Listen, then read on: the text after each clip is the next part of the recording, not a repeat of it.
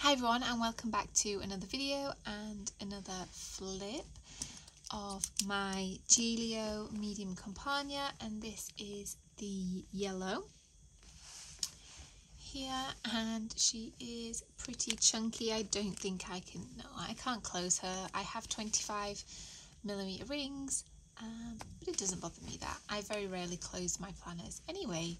So let's dive in. I did want to update her a little bit for autumn, now that we are in September, but my printer is not working, so I'm gonna have to wait or look through my stash and see if I can find anything from last year.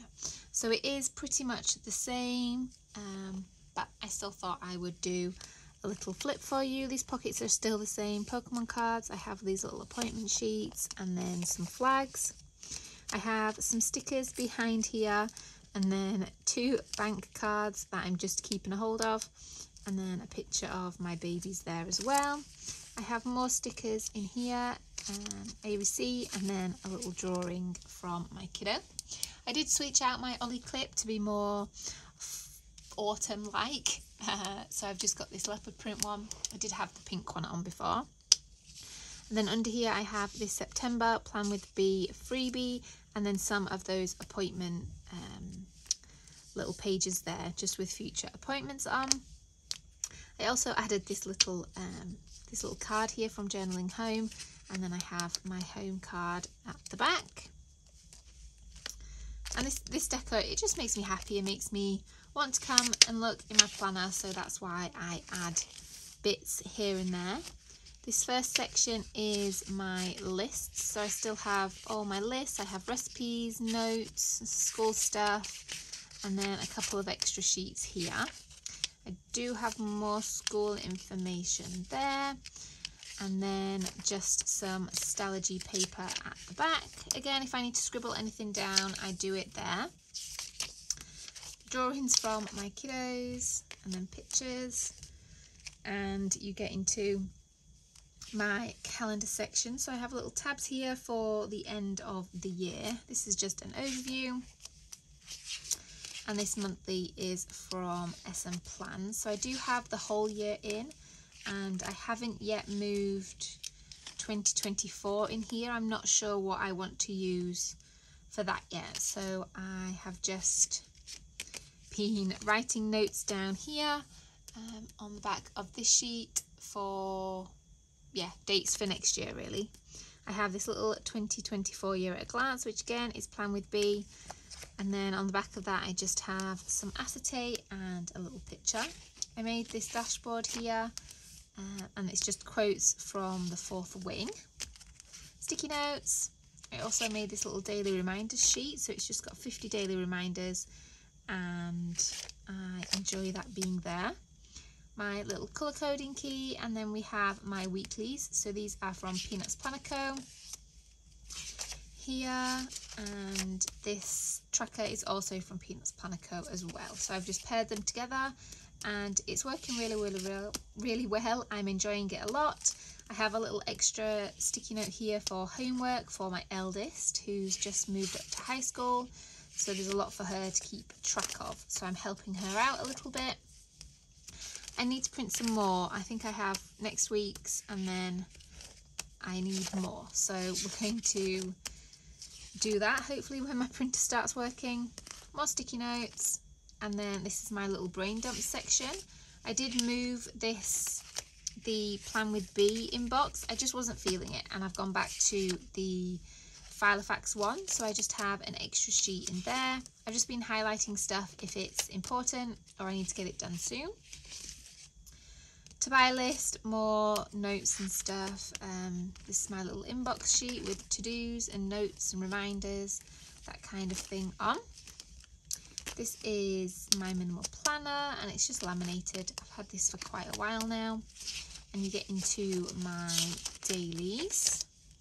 I did think about switching to day on 2 page, but I do think I'm just going to leave it. It was after this day that I was wondering if I needed to switch. No, it wasn't. Which day was it? I think it might have been this day. Oh, this day.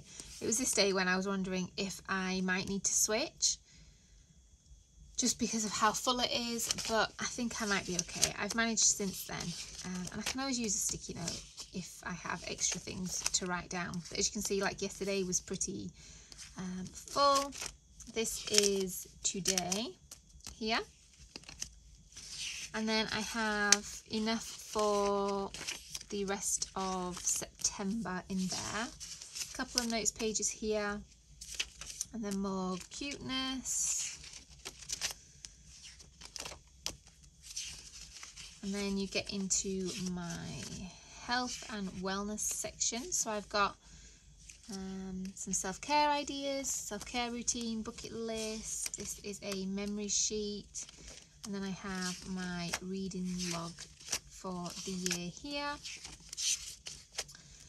And then you get into my habit trackers. I do have most of these inserts, some of these inserts listed in the description, as I can't remember off the top of my head where they are from. My gratitude sheets, and then ideas for a bad day.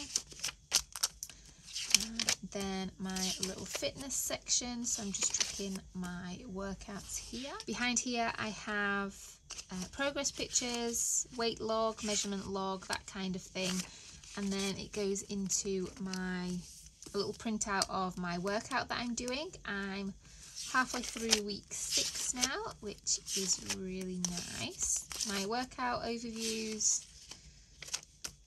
and then a little workout tracker here, then a mood tracker. Behind that I have my cycle tracker and my health logs, so I'm just going to skip past those. More pictures. Again, this is something that I just made myself. And then you get into my little home section, which is just meals. So I have this meal planner from Crossbow Printables.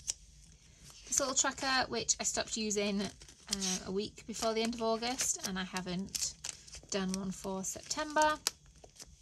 And then you get into my kids stuff. Then you get into my kids section. So I've got school calendars here, and then they've each got a tab, and inside they've got a health logs, any notes that I might need, you know, for school or different things, clubs, that sort of thing. And then I have the pets information at the back as well. This little drawing, and then my little pocket here. Here I just have some papers and things that I need to sort out. Pockets are basically still the same, and the back pocket is 2. I hope you've enjoyed this flip, and if you have any questions, let me know and I will try to get back to you as soon as I can. Thanks for watching. Bye.